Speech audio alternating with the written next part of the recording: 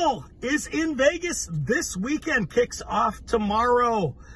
Few pro tips on how to work Life is Beautiful, and also iHeart Mobile over at T-Mobile. Yeah. iHeart Mobile? Okay. Anyway, Music Festival. There's going to be hundreds of acts in town. Wero's done Life is Beautiful the last few years, as have I. Share a few pro tips. You're going to be dealing with a mess down on Fremont. You're going to likely see a lot of cancellations unless you, their driver, knows how to navigate your rider to a location that's convenient, where you can get in and out quickly. You got to do that, man. You got to text. You got to call, hey, bro, just meet me beyond the Golden Nugget or wherever the place is. Again, plenty of street closures. Did you have those again? Real quick? I did. There's a couple of maps online on the... Fuck, I feel like those Sonic guys. This is really weird. Awesome. There's a couple of maps online, as well as the Life is Beautiful app. But just to make things simple, it's basically the closures are going to be from Fremont and Las Vegas Boulevard all the way heading east on Fremont. I would just say to Maryland, and then north up to Stewart. So... yeah, there's a map you can pull up online. However, if you blow it up, it gets distorted. Yeah. You got to pick your poison down there, but there's going to be a lot of activity. These folks are here to have fun. They're partiers. Monetize them on your ride. Make recommendations, Don't assume everyone who gets in your car knows that cannabis is 100% legal. Still baffles me, at least a handful of rides a week. I had one this week. Oh, you got to have a medical thing, right? No, bro, you got a license that's not expired? Yeah. Serious? Yeah, holy shit, there's no line at the Grove. Let's go. Oh, okay. I mean, use some enthusiasm. Enthusiasm creates enthusiasm and excitement and sells. But you got to make this side money to make it work in Vegas.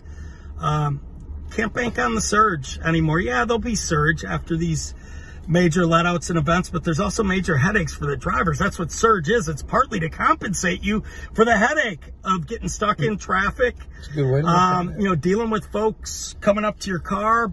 Be aware. Do not take the bait on the cash rides, man. Yep. They're going to be out there. They're out. It's just, it's not worth the risk of a potential, what's it say at the airport, $1,800 ticket? Yep. And your car could get impounded. Yep. It's just not worth it, even if someone offers you, well, if they offer you $200, maybe. Well, no, but yeah. No, they Anyway, are guys, out. just They're out. use your best judgment. Do the rides in the app. Try to enforce the so-called Uber and Lyft rules of no one in the front seat and everyone wearing a mask, even though Uber and Lyft have had a year and a half to put some friction in their apps when riders request a ride where they tick, I have 3 or fewer in my party. I am wearing a mask. No, they don't do that. Everybody when just hits addressing next. public relations to act like they're doing their part. They leave it on you, the driver, to enforce. Again, gain mask compliance as you're pulling up.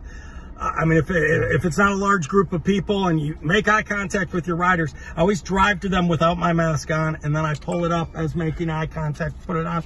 That sends a signal to them, put your freaking mask on. And they do. With casinos reinforcing it, 5-6 weeks ago, I would say mask compliance is... For sure. Again, not late at night. People are drinking. Things change.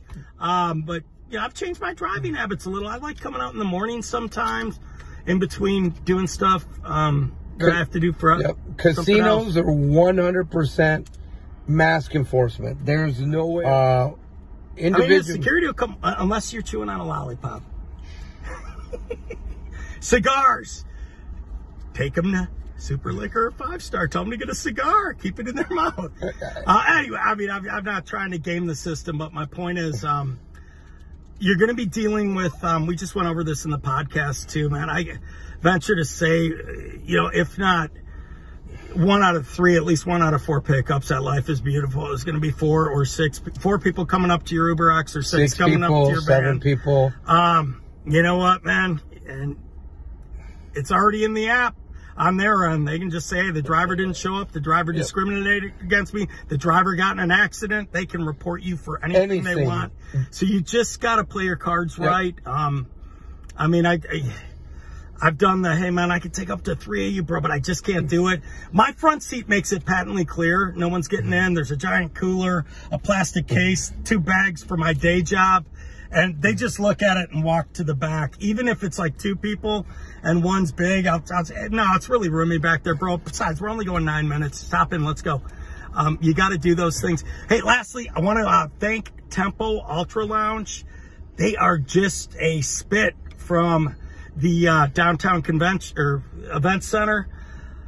They're a late night club. You are picking people up from Life is Beautiful, and they want to keep their party going.